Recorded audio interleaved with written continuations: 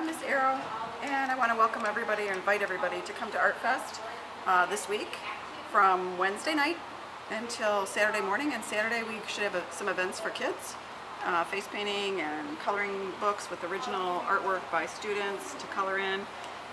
And they can see lots of stuff for sale, and also a lot of our winners. This area right here is our Scholastic Art Awards winners, and we have a huge collection of winners this year, including 5 portfolios that got regional gold keys, and also 4 national award winners, which will also be visible at the show, which are right over there, and lots of other cool things that students are doing that are also posted. The artwork is from all of the different art classes in our department.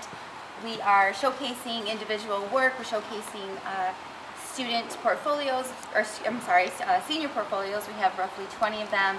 And as you walk around the room, you'll be able to see work that's been shown at the regional scholastics competition, and we also have national winners this year. I'm Adam Van Ostel, and I like to draw and do computer graphics. This one is probably my #1 favorite because it was just fun to do grayscale, and it just felt grayscale gives it like a new medium almost. And then this one's probably my 2nd favorite because I was listening to some really nice music when I was listening to it, like SoundCloud and everything, and it just came out really well. And then my 3rd favorite's probably this one because I was able to be inspired by my friend and she really loved it.